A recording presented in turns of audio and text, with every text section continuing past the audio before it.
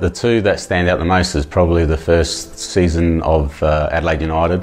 That first night against Brisbane Strikers here at Hindmarsh Stadium was probably one of the most exciting times in my football career, because it was the whole of Adelaide getting behind a football team. That's the first time it's ever happened, really. Walking out in front of that crowd, I've never heard anything like it here in Adelaide. You know, maybe the grand final could have been similar, but that night there was the biggest and loudest that I've ever heard.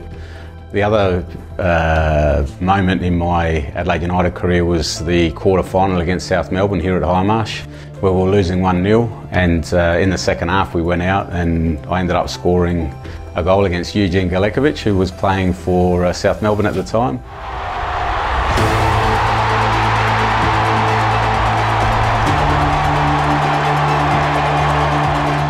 It wasn't the best of shots, but I remember hitting, I'm pretty sure it hit the ground before it hit the post. It stick the post inside of the post and went in. And that's probably the only way it was going to go in, because Eugene was in goals and he was in good form that year as well. So the celebration, I remember it, pulling the shirt over my head and running towards the main stand, and I'm pretty sure Matthew Kemp and Aurelio Vidmar were alongside me.